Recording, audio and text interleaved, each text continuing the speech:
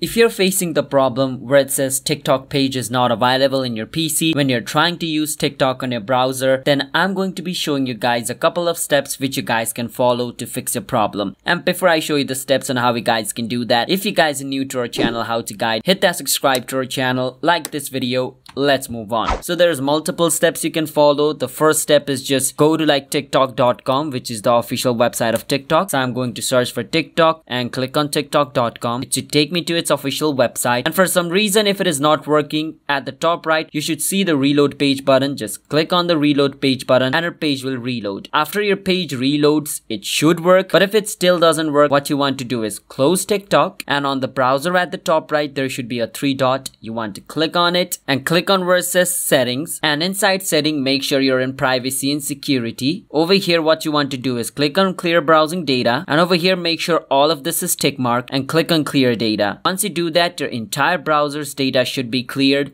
and once you do that, just close your browser and open it again and it should work. If you're still not able to access TikTok browser, what you want to do is download a VPN and connect to another country. Now, I would suggest you to use this VPN called Winscribe.